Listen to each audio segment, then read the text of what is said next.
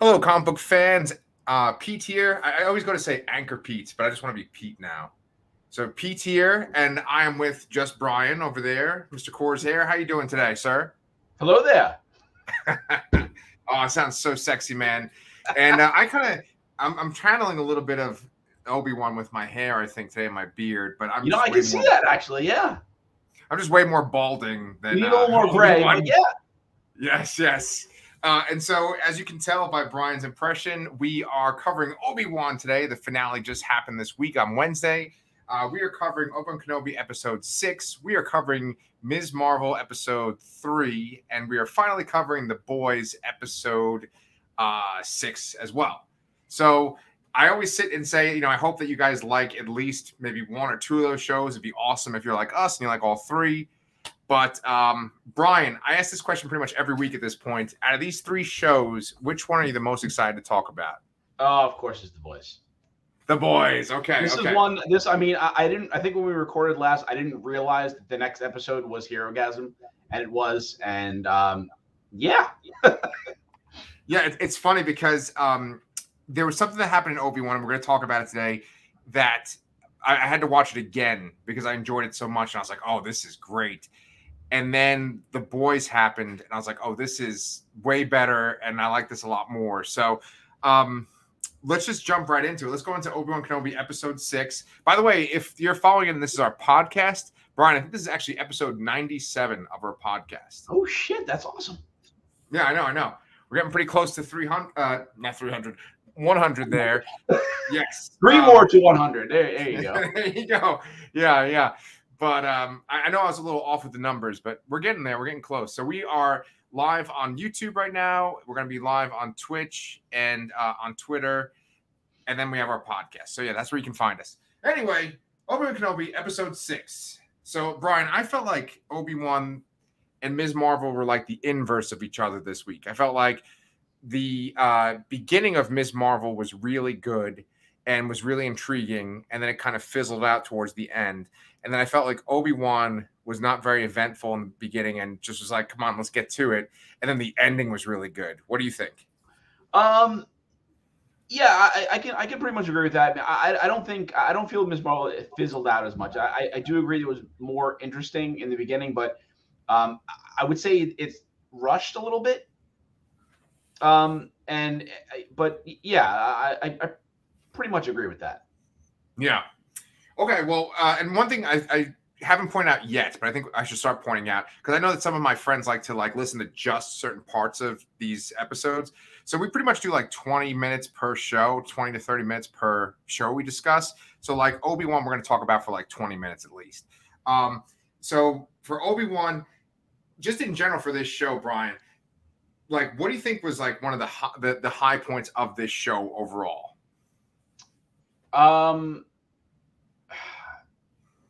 That's a great question. So I think one of the highlights of this show for me was Obi-Wan himself and him just dealing with the past and how he experienced it and how he deals with it in that current time period. He does seem to overcome it a bit. He kind of makes some amends in here and there. But my issue though with the show in general is that I'm not really sure why it exists, other than showing some cool stuff. Yeah. I mean, maybe this is getting a little ahead of myself here, but do you feel that this is one and done? I mean, they've kind of said that. I feel like the ending of this is leaving it open somewhat for more in the future, although I don't know what that is. Yeah, I just say to Disney, please no more Obi-Wan. We're good. I know that they're setting up a Reva like a spin-off series or something, but no more Obi-Wan shows, please. It's funny that you asked that question because my friend Jay has been watching each of these episodes that we do, and he sent me a couple of questions this week. And one of those questions was, what was the point of this? And I know that with Twitter and stuff, I saw at least one person say this feels like fan fiction. Do you get any kind of vibe like that or no? Yes. I do think it feels like fan fiction. I do feel like some parts were interesting. I feel like some parts were filler. It does kind of recontextualize some relationships from the existing movies and sort of does connect you know, the original trilogy and with the prequel trilogy. But it's not like done in such a way that it was like worthwhile, I suppose. Mm. But it does add some depth to some things. I mean, some things that I felt were like, you know, when they started this, like there were tons of questions, but like, how does Leia suddenly forget about Obi-Wan? How does Darth Vader, you know, he has the line of last when we met, I was the oh God, I can't remember. Learner. I was learning now, but now I am the master. Like they sort of do wrap up all those kind of questions that I had, but like for what? Yeah, I generally do like when they add more depth to this. I mean, I can kind of think of like I can think of a lot of properties where you know, they reference things that happened in the past. I'm like, oh wow, I'd be interested in seeing something more about that. But I kind of always hope that they would do more with it. So I think ultimately the show does add a little bit of layer to some of these characters, but not enough to justify it. Yeah. Okay, so that's a really good point. I personally feel like you could go right from Revenge of the Sith into New Hope, and it's not like, oh wait, how come this didn't happen, or where does this happen? I feel like all the questions seem to be answered, and you can like connect anything they say in A New Hope to stuff that happened in the prequels. I don't feel like you need this show to kind of bridge it at all. I feel like it's an unnecessary bridge, right?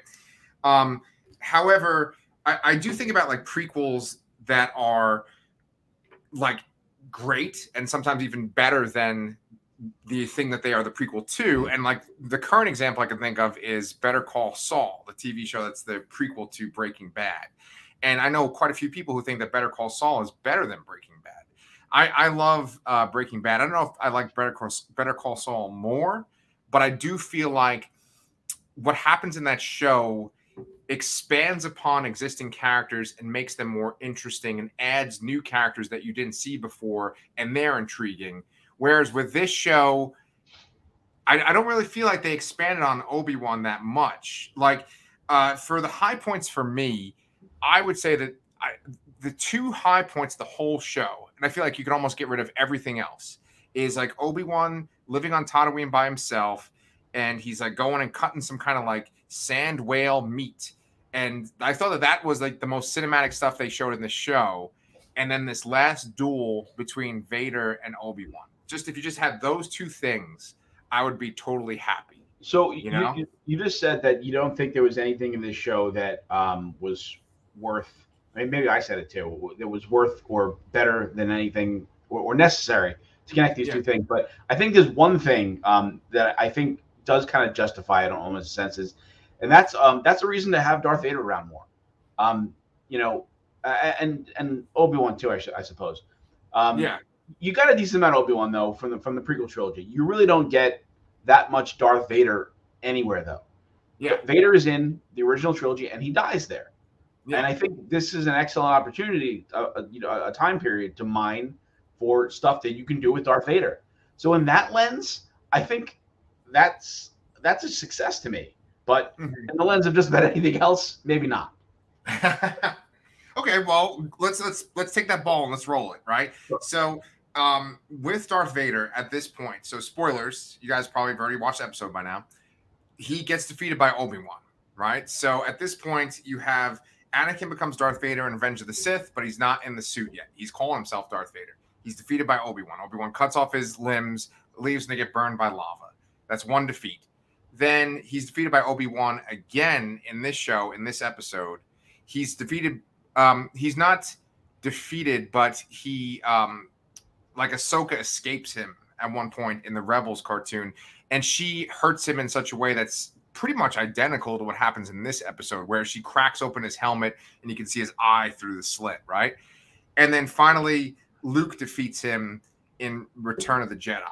So he's defeated essentially 3 times as Darth Vader. Now, he's around for like 20-something years as Darth Vader, and he is like this relentless killing machine.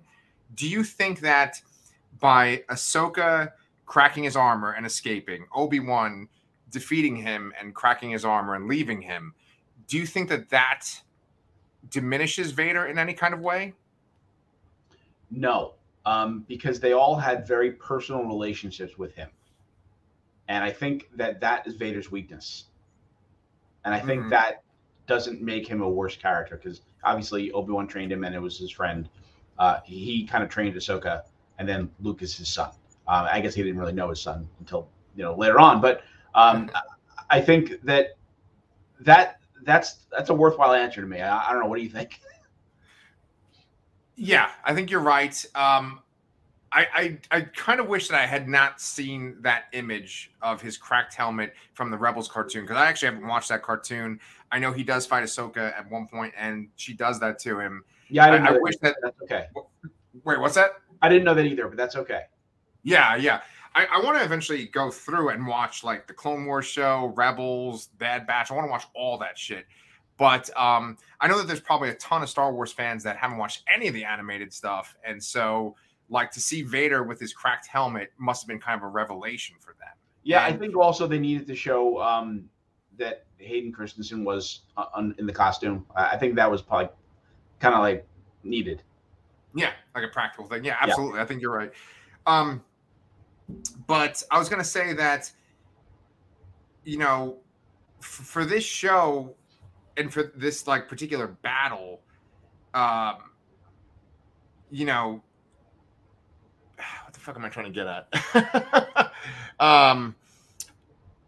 Like the way that it was done, I wasn't expecting Obi-Wan to beat him. You and I had talked about like, I had suggested that like Vader would think that Obi-Wan was dead. And so did you think that like when he took those rocks and he buried Obi-Wan, did you think that that was it and Vader was going to be gone? What did you think? That was my initial thought, yes. But and the second thought I had is, why didn't he mention the high ground? Right. Yeah. I was waiting to say that. You know what though? I kind of like how they ended it though, and how they explained why he gave up hunting for Obi-Wan. Could be, with the Emperor, coming by and saying like, "Oh, you have to stop. You have to let go of your attachments." And I think that's okay. I think that's satisfying enough to me, rather than him thinking he's dead and he's not dead. Like, I think that would have been a little cheesy to me. So I prefer that this was like a willpower answer rather than a, oh, I guess he's dead, So I think that's okay. Like this episode, I think was pretty decent. I think it was, it did redeem some things in the show.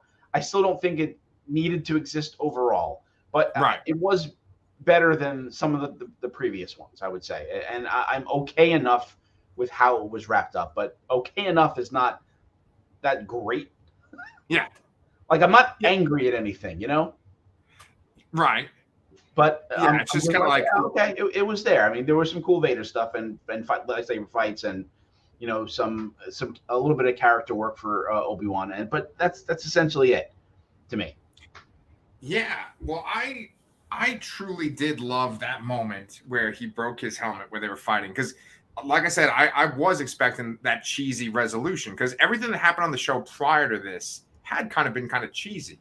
Like, everything sort of seemed like it was leading up to that sort of ending that I was predicting. And then I was kind of shocked to see Obi-Wan like get his mojo on and like pick up rocks and throw them at Vader and then jump up and slice his helmet.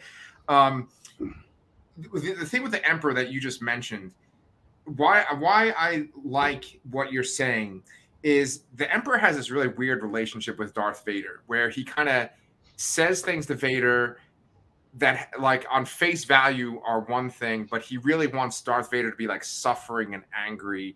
And it's to make Vader more powerful, because Vader's rage, his anger, his pain is like what makes him so strong.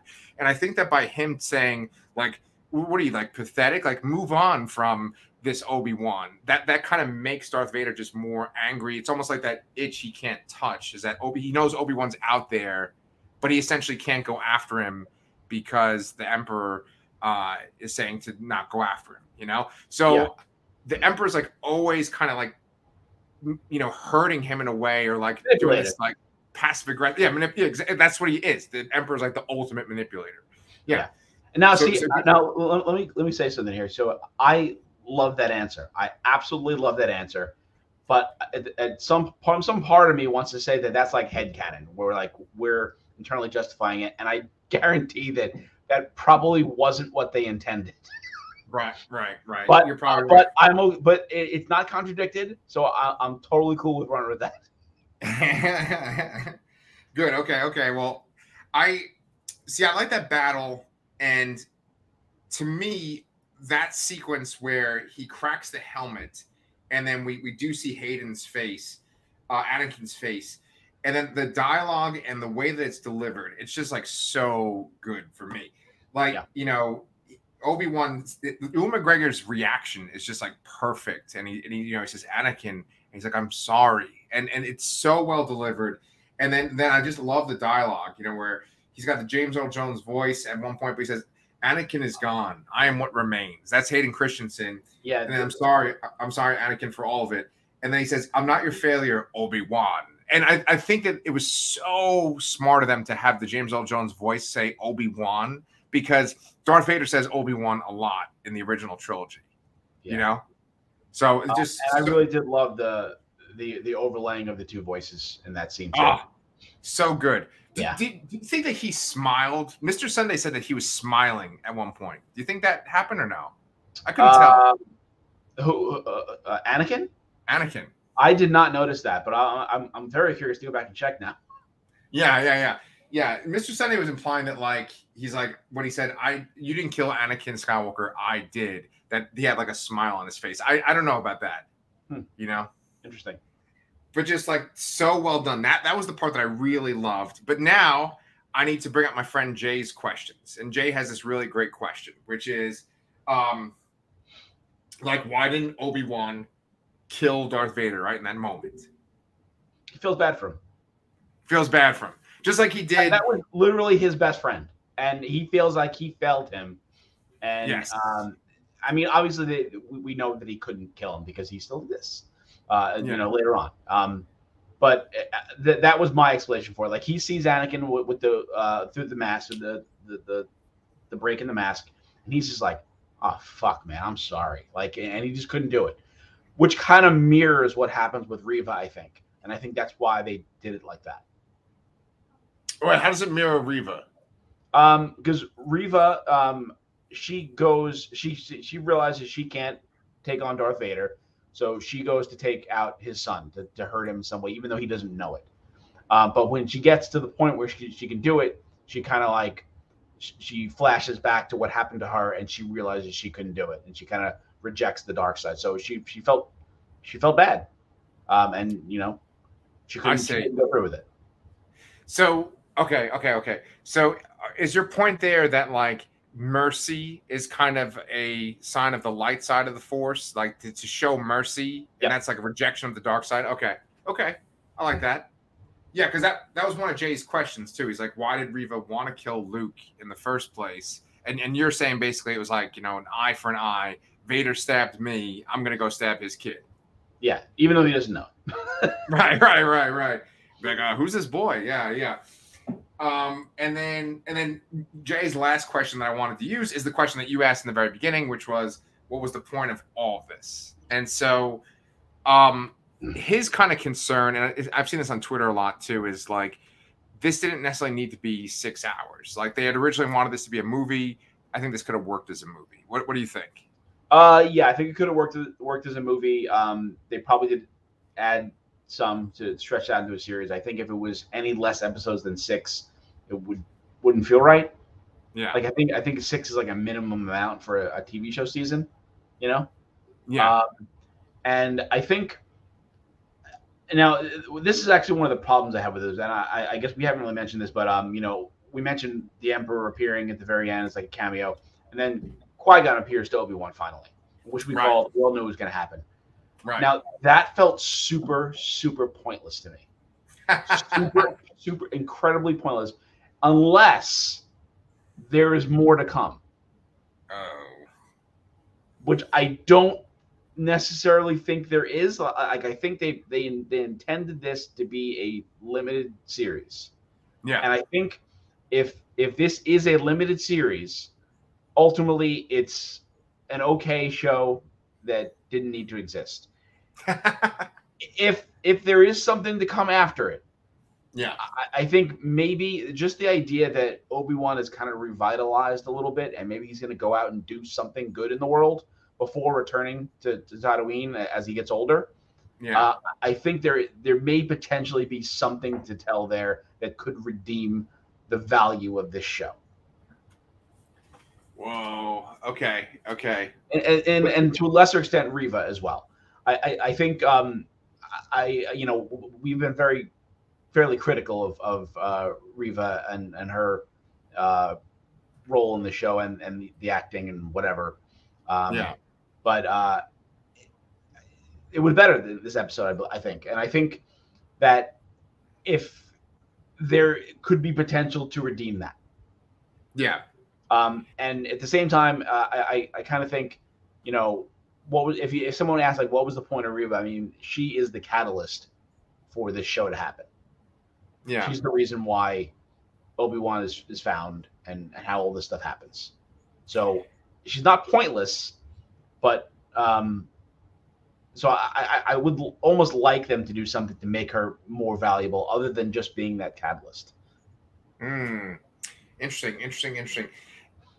What you're saying about Reva, right in the moment of you saying it, made me think of something. Because one question I wanted to ask you was, let's say that Reva had been a male, and let's say it was a white male. Like a lot of people, she got the actress Moses Ingram got all this this like hate and stuff. Most likely because they thought that it's like, oh, they just made this black Star Wars character and it's a woman, right? And they put so much attention on her, so there's all this backlash, right? And then I was thinking, well, what if it was just like a white male character that acted the exact same way that this actress acted, right? Like, would there be this kind of hate or anger? And I think that if you made this a white male character, wouldn't they almost act just like Kylo Ren? Yeah, I can kind of see that a little bit. Yeah.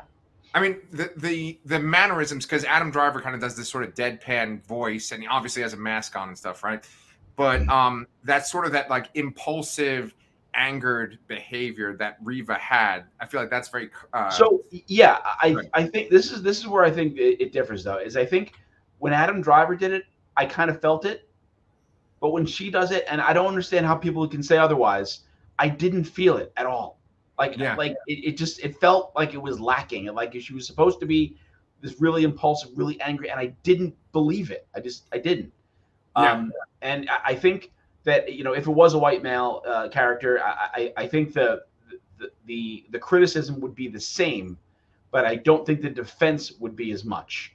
I think that there were people like leaping to say to praise her because of the racist commentary, which is still fucking terrible.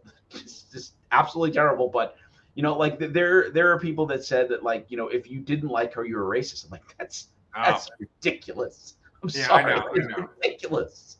Yeah, like it's crazy how polarized Star Wars culture is. It's just like fucking ridiculous. Yeah, like it's just like they went to bat like super hard for it because of that, and I totally get that. I mean, like I don't want anyone to feel bad about a role or whatever, but like what, it just didn't exactly work out to be that great. That's it. That's no hard feelings here. Yeah, I know, and so I mean, like Star Wars fans, they could just get so toxic. I'm sure that they get mean towards the kids and stuff in some of these shows. I'm sure that Leia actress probably got some flack, but like, I actually kind of like it. There's a history of Star Wars toxic fandom. Everybody hated Kelly Marie Tran. Everybody hated. It was Ahmed Best. Hate for John Boyega, I think. What else was there? Ahmed Best, right? Jar Jar. He wanted to kill himself. And then also Jake Lloyd as well. Jake Lloyd, yeah. Yeah, like there's people are mean. Don't be mean, people. Yeah. But the thing is, I kind of like the idea of looking at her in this lens that she's kind of similar to Kylo Ren, because it's almost like they are the byproducts of Darth Vader, right? Like Kylo Ren is the literal descendant of Darth Vader. He wants to be like Darth Vader. She is like this creation of Darth Vader because he like essentially like killed her when she was a youngling, and she came back as like an inquisitor. So I like that interpretation. How, yeah, and honestly, like that whole scene where she goes to Luke's farm and then fights with Uncle Owen and Aunt Beru, that was kind of rough for me. It's like no matter how weakened she is, she should be able to dispatch with them pretty quickly. Yes, I agree with that. Yes, I just felt like that was filler to get Obi-Wan there so that he could see her redemption. Yeah, I mean, yeah. So it was definitely a time filler, but even in that sense, it did not work because there's no way he got there that fast. Yeah. Unless they were happening at different times and they're just showing it to you, so you're not totally going with one thing to the next thing, and it's a little interpolated. So, they don't necessarily say the timeline there, and I believe that that probably happened a decent amount of time after. It's not like he just found that out and then went there and got there in 5 minutes. That did not happen, although it may have seemed like that in the show. Yeah, I agree. It sure did as hell seem like that. Yeah. So, did you have anything else you want to say about Obi-Wan? No, I think I said it right. Like I said, if this is one and done, it's okay. If they continue with it, maybe there's some potential to redeem this show in a sense. Okay. Yeah, I like I said, I really enjoyed the stuff with Obi-Wan in the very beginning. I enjoyed that battle with Obi-Wan and Vader, but that's kind of it for me. And, I always wear my half in the bag shirt. I wear them quite frequently in these videos, but on Red Letter Media, they were doing a review of the Obi-Wan show, and I was really enjoying it. So you guys should check that out too. But of course, make sure you subscribe to us first. And Jay, thank you so much for your questions and for watching this. Our friend John Edwards, I'm sure watches the Obi-Wan show, and he also watches The Boys. This is probably the part where he's going to fast forward now for Ms. Marvel. Yeah, he actually texted me on Wednesday night, asked me like, "Wait, what time are you recording?" I'm like, "Oh, we're doing it on Friday." So I know he's looking forward to it. So that's awesome. So thank you, John. Awesome, John. Well, thank you so much for watching, man. The Ms. Marvel part you might not watch. I don't know. Who knows? But yeah, we did that in like 27 minutes. I think you should watch it with your daughter maybe because she likes superheroes and Boom. Look at this guy. Look at this positive guy. So I'm going to say that I actually really, really liked the beginning of this episode, and I did not like the battle at the end. Did you see the 10 rings symbol in the opening scene? No. Oh, everything is a note. How come you're shocked? What? Shit. Wait, you wrote that in notes? Did I miss that? It's the very first note. Thing you said. Oh, damn it. I must have read it. So here we go. So basically the episode starts off with Kamala's, well, I don't know, like her grandmother, right? No, it starts off she's with Kamran and his mom. Right, but like there's kind of this flashback. Yes, the flashback. Yes, it's her great grandmother. Yeah. All right, so they're in this like sort of this archaeological site, and they are like digging around, and there's a shot where you're looking from above and you're looking down at these people that we learn are the clandestines or Jinn, and right on the floor circling them is the 10 ring symbol. I did not notice that at all. Wow. Yeah. Okay. If you go back and watch it, it's within like the first 30 seconds or a minute. Yeah. So definitely worth checking out. So then here's my next question then. Did you notice that for the bangle, the arm and the hand that it was on was blue? Yeah. And I'm assuming that's I'm assuming my first instinct was that was a Kree person. Right. Yeah. So then which further brings this around to connecting it to Carol Danvers.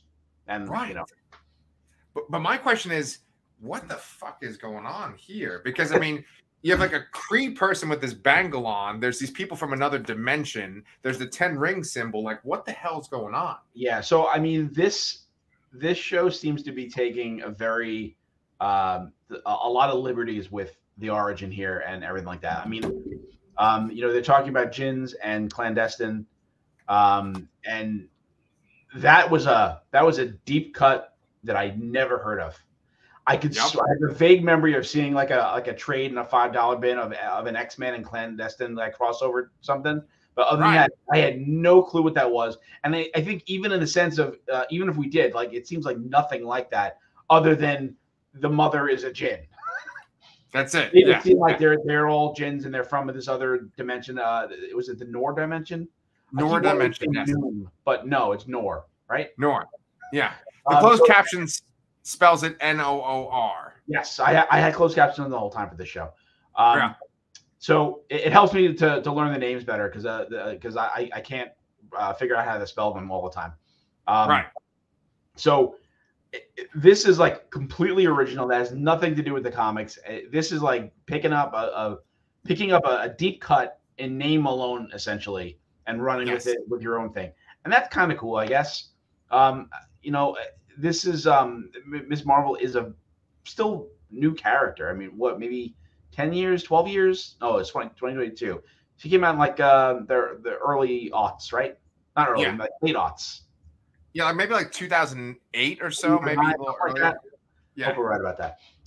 So I'm okay with that, and I'm okay with them changing it to connect it a little better to Captain Marvel. Yeah, there's the Inhuman origin that Ms. Marvel in the comics has, and I feel like they are just really trying to distance themselves from that, right? And so this is an interesting way to kind of start to mold Ms. Marvel's origin around something that exists in Marvel, but it's not like recognizable enough where people would be upset that they're shifting it, right? Yeah. And when I messaged you about it, I said that Peter David had created Clandestine, and I was just totally fucking wrong completely. I was thinking of Pantheon, which is like this team that he created for his like long Hulk run that he did. Clandestine was instead made by Alan Davis, this British artist who's drawn a lot of X-Men stuff. And he's a writer too. He drew like Excalibur for like a really long time. And he created this team.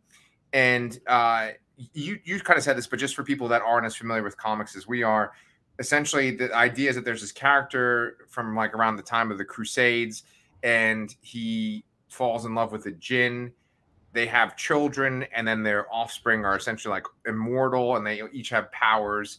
It's an interesting story concept, but like Brian said, it's not super similar to the show. I mean, there's the idea that they're like that Kamala is a descendant of the djinn, but the idea in the show is that the djinn are from like another dimension, right? Yeah. So I mean, just to go back a little bit there, I wanted to just point out, really point out how the lengths that Marvel is going to take out the Inhuman aspect out of this. Yeah. Like they dug to this depth of something, this level of obscurity just to avoid Inhumans.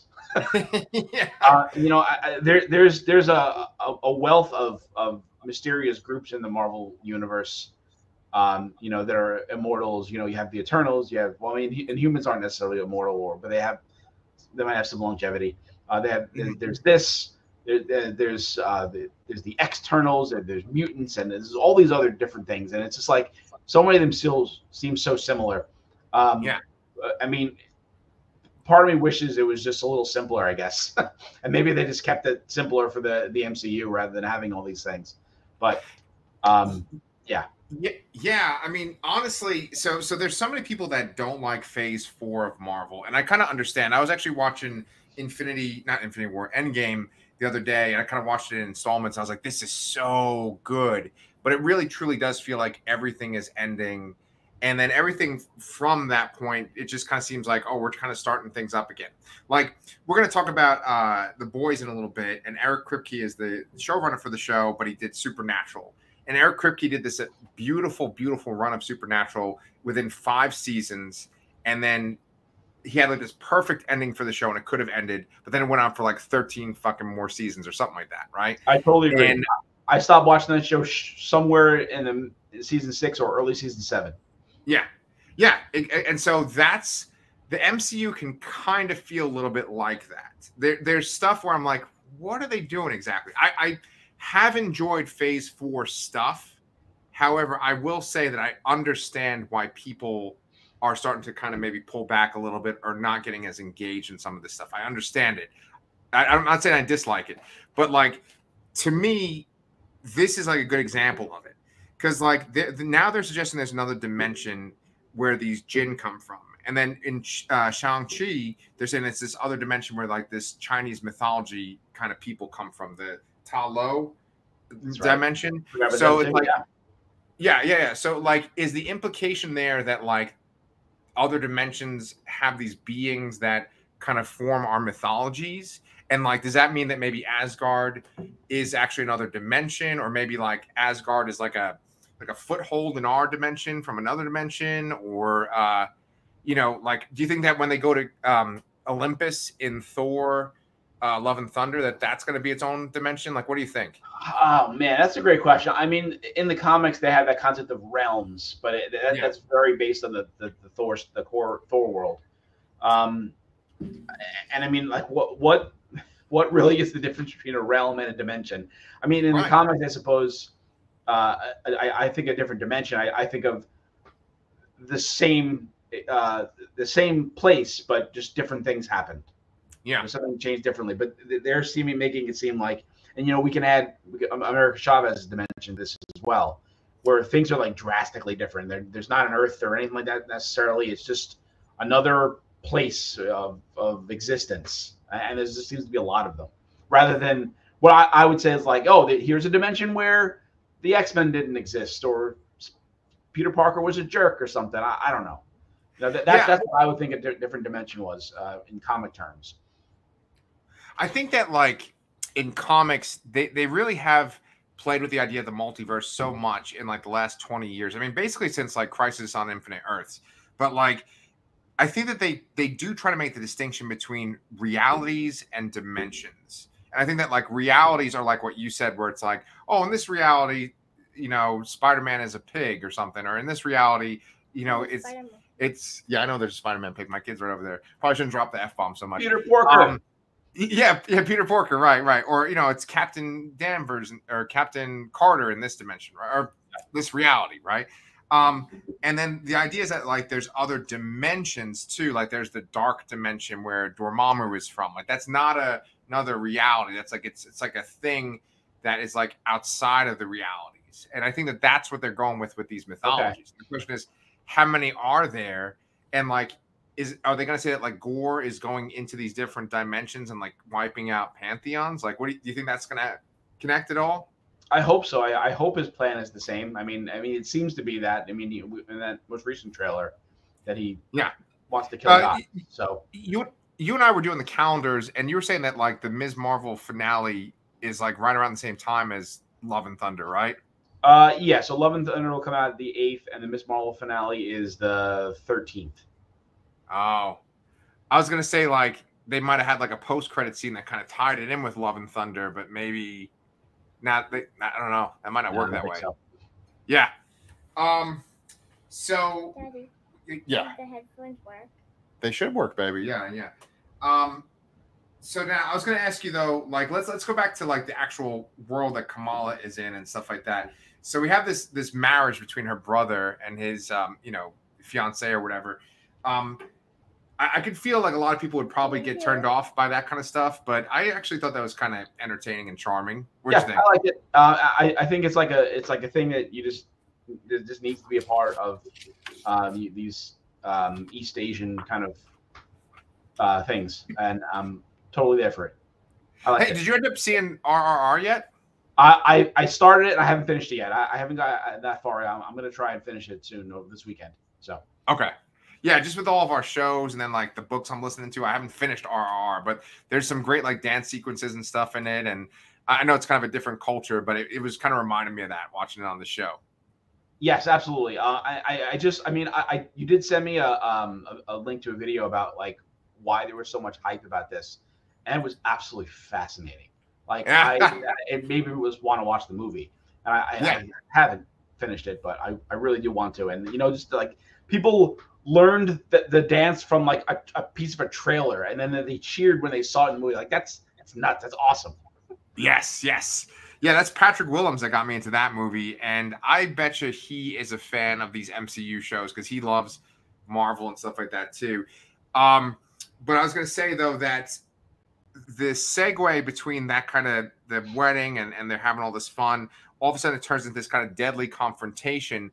But see, I didn't like that because it just kind of reminded me of so many of these sequences that we've seen in these Marvel shows. It kind of reminded me of like the finale of Falcon and the Winter Soldier and the finale of Hawkeye, where there's like a public event.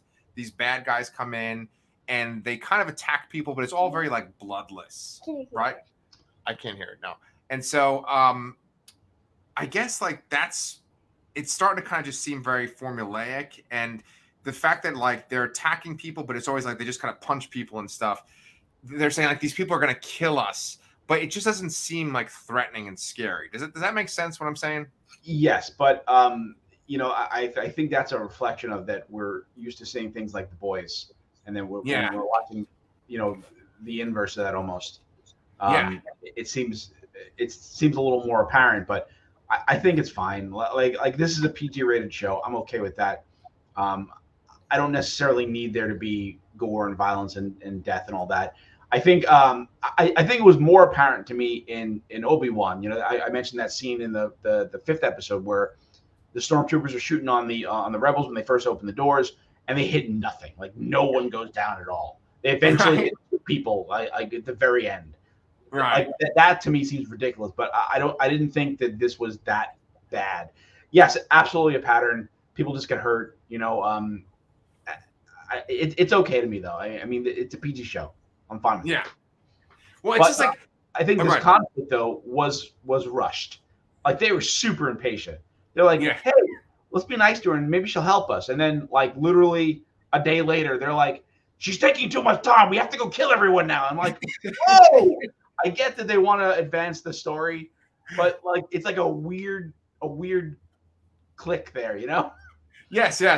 Like, oh man, she wants to ask for another day. Let's slaughter a whole wedding's worth of people. Let's go. You know, it's like, yeah, too much. If they gave, I feel like if they gave us, and maybe this is the case, they just haven't told us yet. If they were on some kind of deadline, if they're like, hey, if we don't get out of here in the next like 3 days, we're gonna die, or something like that, some kind of peril that they're facing. And like I said, they still could do that.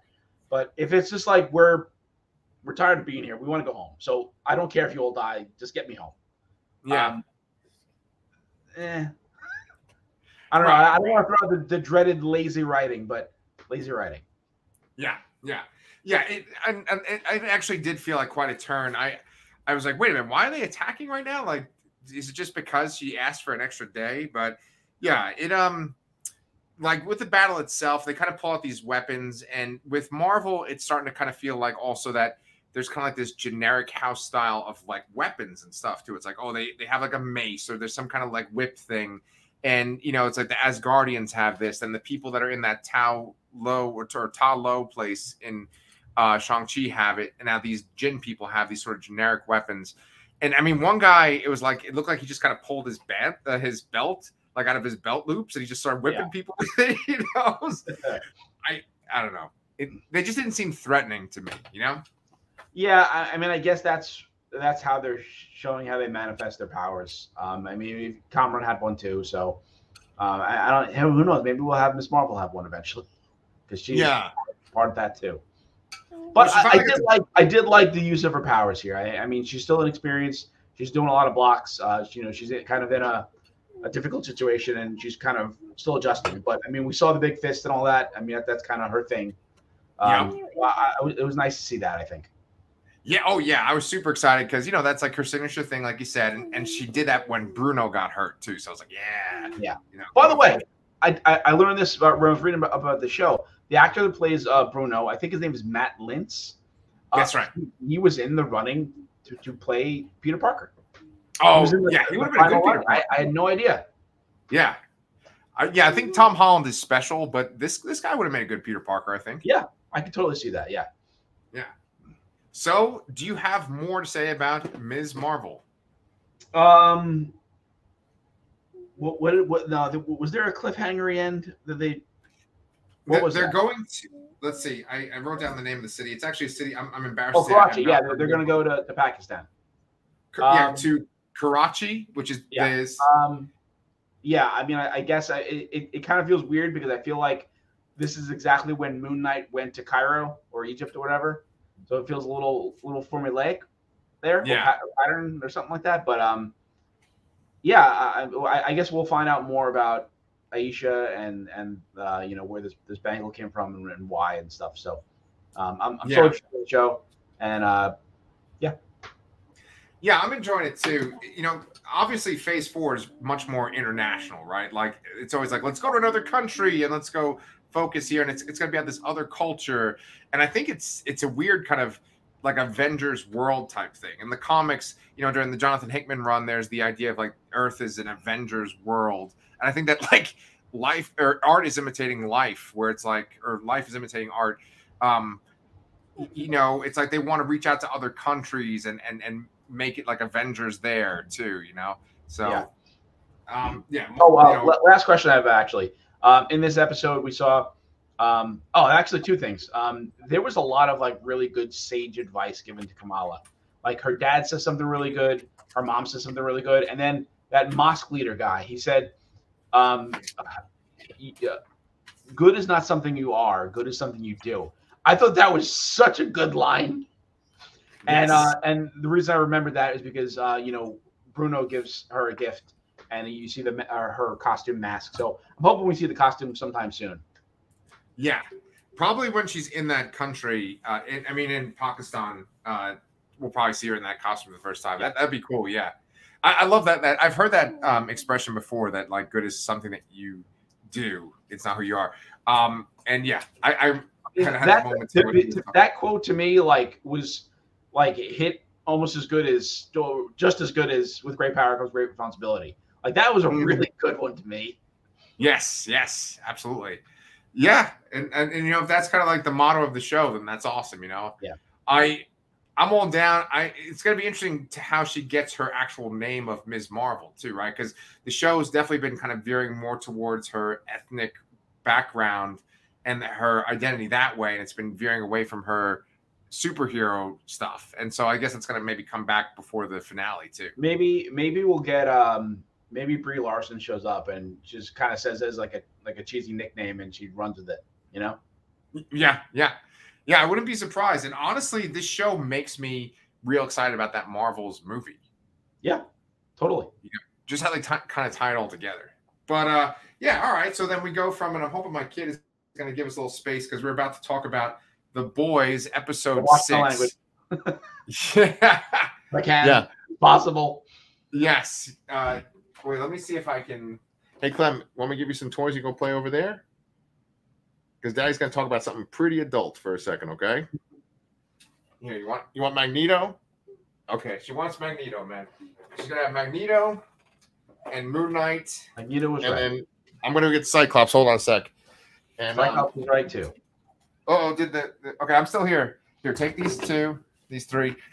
I'm not going to give her my Cthulhu statue that I got when I went on vacation. He's pretty cool, right? Oh, that's nice. Yeah, statues. Yeah, I would be careful with those.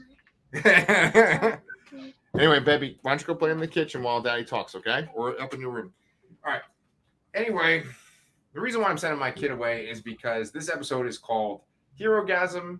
It's episode 6 of The Boys, and it is probably one of the most infamous comic book arcs for a comic, wouldn't you say? Yeah. I'll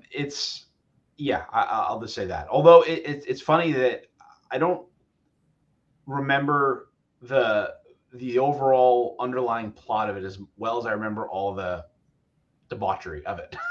Yeah. Well, it's different because I said this to you a couple of episodes back, but like their free comic book day issue for The Boys was the first issue of Herogasm. Yeah, that's kind of crazy. And I remember that it was basically like they're like saying, "Oh, there's this cosmic level threat," because they, in that world, it's like there are aliens and stuff, where they like to imply that there's aliens. So all the heroes go away, but it's really just so they can have this like giant orgy on like an island somewhere. Yeah, but instead it's in Vermont. Yeah. It's much more scaled down, and it's just like this big party, you know, with these 2 twins that are essentially like the Wonder Twins, but they're kind of old at this point, and they really hate each other too. Yes. So I think that what we should do is with The Boys, we should probably kind of cover it the way that we would cover Doom Patrol, where we would go like kind of character by character. Is that cool? Sure. Yeah. Nice. So let's just get Black Noir out of the way because he's only in the very beginning. But essentially, he like pulls out his tracker, right? Yes. So Black Noir, gets confirmation that Soldier Boy is back, and he freaks out, and then he rips out his tracker and he runs. We don't know what happens to him. This is not from the comics. Did I spoil what was the big thing? Did I do it already? Yeah. Okay, I'm not gonna say it again just in case, but it is very different. I don't know where it's going. I guess I'm interested to find out. But like I remember in Herogasm in the comic, there's a part where Huey runs into him in like a sewer somewhere, and like he sticks something up Huey's butt just as like a joke sort of thing. So and it's like what the hell was that? And you don't find out what the hell it was until it kind of all comes together, like 3-4 arcs later. Wow. Okay. Yeah. So it's very different, but it's the show's version is interesting just as much, just all the same. Yeah. Well, if I was going to have to guess at where they're going in the show, I would say that they're purposely setting up Soldier Boy. Like his team Payback set him up to be captured by the Russians to potentially be experimented on. And the question is, why would they do that? And is it like Vought was behind that and that Stan Edgar was behind that? Like, was it to find a sort of like anti-soup weapon? Like, do you think that's what's going on there? So in the comics, the story arc with Lil Nina was about the Russians experimenting on criminals to give them powers on behalf of Vought. So I think they're trying to tie that together with Soldier Boy here, because Soldier Boy wasn't a part of that. I don't know why they necessarily gave up Soldier Boy particularly. It seems a little strange, unless maybe they felt he was too uncontrollable or something like that. The show hasn't quite made clear who was behind it specifically. I guess it could be Stan Edgar. I mean, that makes the most logical sense there, but it doesn't quite feel that's exciting enough to me, right? Yeah. Yeah. There has to be a reason. I mean, his team obviously hates him, and so they're okay with him being captured by the Russians. But they haven't revealed like the reason why Vought or like some other person would sell him out. Yeah. It's kind of funny because Jensen Ackles is like so likable, I think, especially as like Dean Winchester, and he's kind of doing the Dean Winchester voice here, and he's even a little bit like Dean in this, and he's kind of likable as Soldier Boy, but then he's like very like of his time, right? And he's very arrogant too. Yeah, very arrogant, very much an anti-hero kind of aspect in the present. I think I still feel that his past self is this evil Dean Winchester, which I like, and I like him in the present too. But there's going to be a point where we're not going to like him. I know it. Oh yeah. Everybody has to do something upsetting and disturbing. Yes, yeah, absolutely. Yeah, I mean, he's already has sort of done that, but like he hasn't. He's still sort of in the middle, I guess, right now. Yeah. So you mentioned Lil Nina. And so we do have a little bit of her in this episode. We have Kimiko and Frenchie together. They're kind of like their own little separate story going on right now, and Little Nina's in that. There was a sequence where they get captured by her, and essentially like Frenchie has to choose between his girlfriend that he's had for a couple of seasons, and they have a big history, and Kimiko, and there's a gun put to both their heads. I honestly thought that one of them was going to get killed in this episode. Oh, yeah. Did you think that? Yeah, I was absolutely 100% expecting for them to kill the opposite of what he picks. Okay. But they didn't, and I think the way what they're doing with it is they did it to kind of contextualize that Kimiko feels that it wasn't the V that made her a monster; she was always one. Right. This storyline, I am enjoying it, but it definitely is the one that's furthest away from the main narrative so far. And yes. I guess that kind of makes sense. Like I did always feel that they were more side characters or just like grunts in the book. They had personalities and all, but they didn't have that much development or depth in the comics as they do in this show. Yeah, I agree. I I gotta admit that like when it cuts to them, I like the actress that plays Kimiko so much, and just like her expressions and stuff. Because I mean, obviously that's like the main way she's acting is just her like emotions on her face. I just like watching her, you know, because she's so great. Also, did you know that she was Katana in the first Suicide Squad movie? Oh, okay, okay. Well, good for her, man. This is this is a step up from that. That's for sure. Yes. Although I do love that character, just not that movie. Right, exactly. Right. I love Katana, but yeah, right. So I was kind of worried she might actually die. Luckily, she did not. And I love that thing that you said, where it's like, oh, I was the monster even before I got the V. So that's great. But then that's pretty much the end for their contribution to this episode. Then we have MM, and MM had a big part in this episode.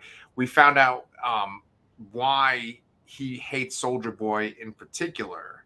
So it looks like he's got that situation where he was living with his grandfather, and Soldier Boy threw a Rolls Royce through their apartment, and it killed his grandfather. So that happened besides the fact that his father died trying to get a soup in trouble in court.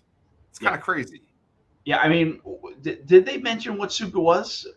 I mean, was this the reason?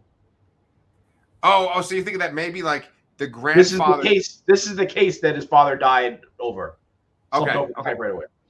I gotta go look up the wiki for the show and just find out what the fuck I'm talking about, because I know for a fact he said that his father like died slumped over a typewriter because he was doing a case. It makes sense if this is the case, then yeah. So I mean, we had stuff happens to MM that's a little more physical in this episode. Yeah, I might as well say, you know, while Clementine's out of the room or whatever. But basically, you know, MM, I mean, all the characters basically end up, except for Frenchie and Kimiko, end up at Herogasm. And he's this, you know, this compulsive guy who's always fixing things and cleaning up things. And all of a sudden he's getting rubbed by this gigantic anaconda-sized penis. Right. What's it called? Like Love Sausage? Oh, well, so Love Sausage was in season 2 in that like mental hospital that they went to go to. Yeah. And Love Sausage is actually an ally of the boys in the comics. And he's pretty great. And he actually has a really good friendship with Huey. So in the comics, so he's a little different here. It was nice to see him back because like he was very likable in the comic. Yes. Well, he's rubbing on MM, and then like I think the termite comes back right at one point. The termite, yep, that was the termite, and then he gets some goo on MM's arm. Yep. And then probably one of the funniest fucking things I heard is when MM opens the door and some guy yells, "Throwing ropes!" I'm like, what the fuck? He just like gets splooged on. Oh god! A dinosaur fucking splooged on him. Yeah. And I think I've heard the throwing ropes thing before, but I was like, this just made me laugh so hard, man. Yeah. Poor MM. Yeah. But yeah, obviously there's lots of stuff going on here. So we mentioned earlier in the show that, you know, in the comics this was an event that was they created this fake story. They all had to go to space, and they just really went to this resort island and did it. It seems a little more toned down in one sense, but still for a live action TV show, there's a lot going on in the background of the show. I imagine this was a nightmare to film. For on many levels, but yes. There really is a lot going on there, and part of me wants to like go back and see if there's anything I missed, because there probably was, but part of me doesn't want to go back either. Yeah. A couple of flying vibrators and yeah. But I remember because one of the points that they made in that free comic book day issue was that you had all these women, these prostitutes, who had to take so many different drugs and stuff just so they could handle these soups that were, you know. Yes, and they sort of get to that point when I think someone mentions it, and they show like, you know, one of the women in pain there that seem to be a human. So they kind of do address that in their own way. Yeah, because you have a whole bunch of characters there. Not only do you have the boys there, but Starlight's there eventually too, and she's talking to I think the Deep is pretty much everyone in the 7. Yeah, the Deep is there, and then A-Train is there. Starlight at one point walks in on the Deep, and while we're talking about all this debaucherous stuff, he's like, yeah. You know, we had that one scene where he's eating the octopus, and then this time the octopus is eating him, right? Yeah. Yeah. Honestly, though, I have to say that I still think the Eat and the Octopus hit me harder. Like that was harder to watch than Oh this. yeah, It of was course, still hard to watch, but that Yeah. part was definitely harder to watch. Yeah, this is definitely on brand for him to be. Yeah, totally. Getting Yeah. aroused by. Although it's like, what are the chances these people have an octopus? You know? Yeah. Good point. He definitely has a type, and so Yes. what do you call it? I like it when you have a road trip and it's MM and Starlight, because you don't usually see the two of them interact. And I like those two characters so much. And what you have in this episode is a kind of division amongst the team where you have like MM and Starlight on one side, and then Huey and Butcher on another side. And it's interesting because all of them have been wronged by Soups. Even Starlight, who is a Soup, has been wronged by the Deep, right? And also Homelander, all of them really.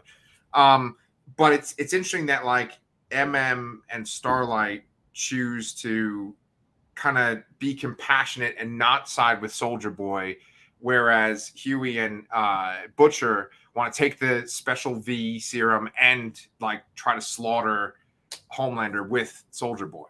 Yeah.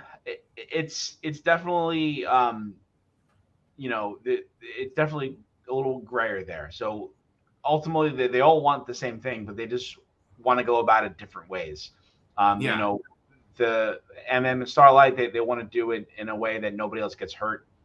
But Butcher and Huey kind of realize, like, do you know what we're talking about here? Like, we have to take whatever shot we can get, because if we mess up one, that could be our only chance. You know? Yeah. And actually, I totally see both sides. Yeah.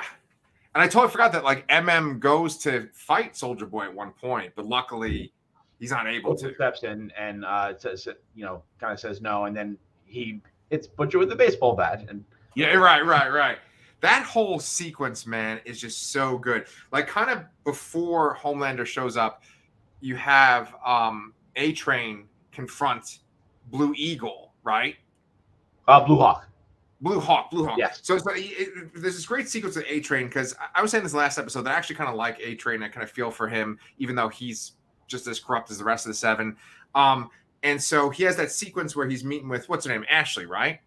Ashley, yeah. Who also fantastic actress. Holy yeah. Like, seeing her, if you go back and watch season 1 and see how she was and how she is now, it's such a huge transformation, and it's great. Yeah. And she seems like so like dedicated to Vought, and she's kind of given up her soul, but yet she makes this great point with A-Train of like, you've murdered multiple people yourself. I've had to help cover them up, and you don't have a leg to stand on. So that leads him to apologize to Huey, which I really liked that. I kind of like seeing the two of them interact like that. And then he goes and he takes Blue Hawk and just fucking drags him along the road. Yeah. Rough, right? Yeah. Do you think he's dead? Yes. I think if he didn't apologize to Huey there, if that scene didn't happen, I wouldn't think that. But I do think that he most likely is, although it seems a little weird to end that arc now, like 2 episodes before the end. I put it at like maybe like 85-15, that he's dead. Sure. Yeah, so like that's before the shit hits the fans. Then all of a sudden we have Soldier Boy show up. He sees the two twins, and Love Sausage or whatever is playing some Russian music that like triggers him and just blows up a whole bunch of people, including those twins.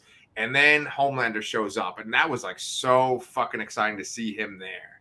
Yeah, this fight was just as good as the Stormfront beatdown from last season.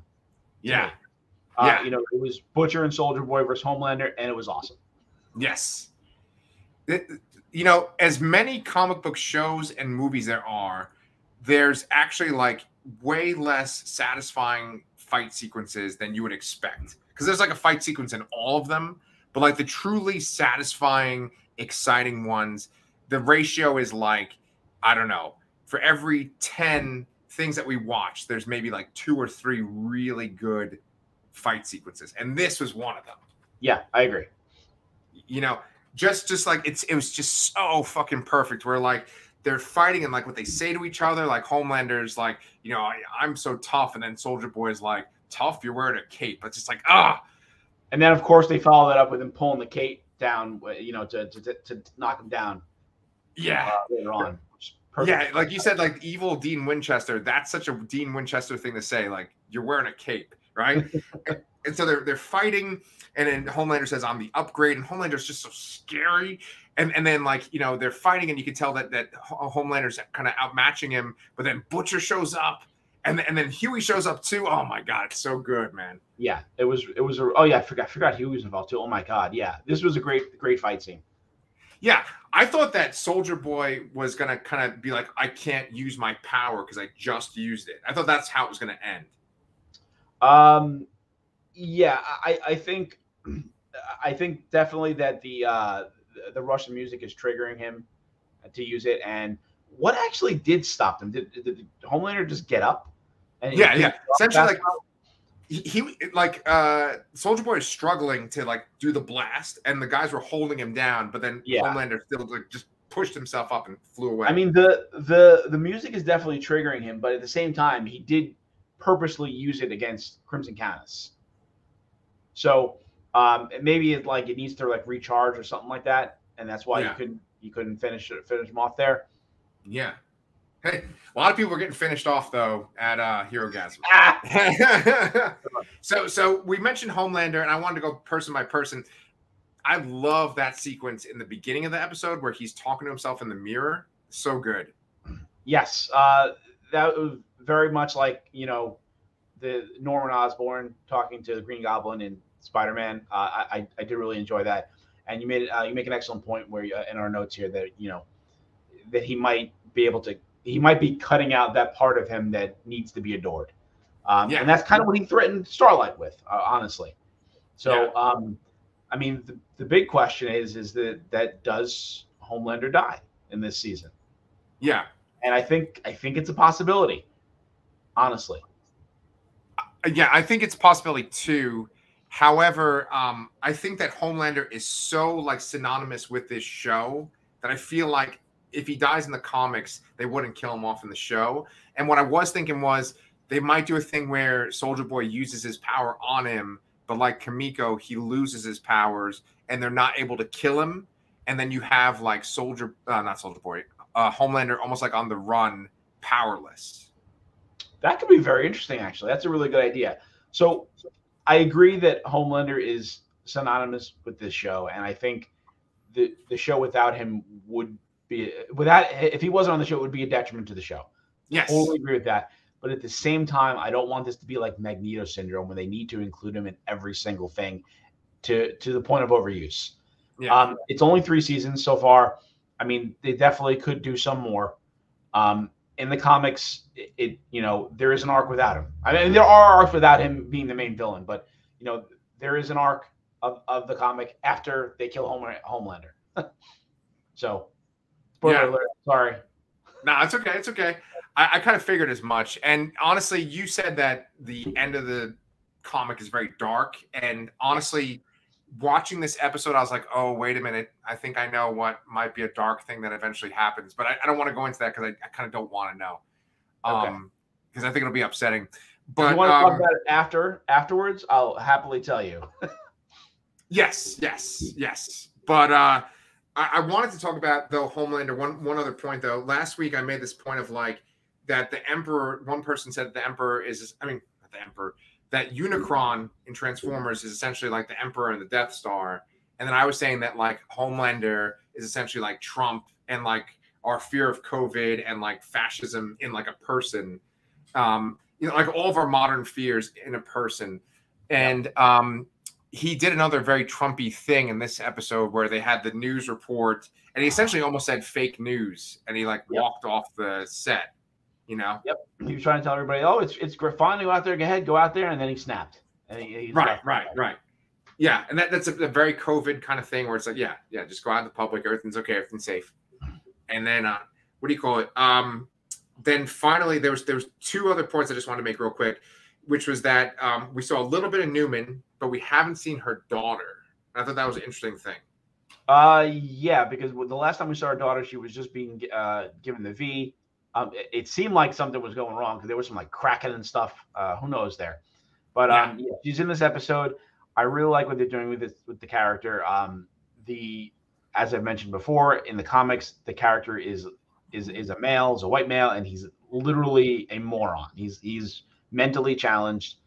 He's not fit to run a country, but Vought wants to put him in office just so they can control him as a puppet.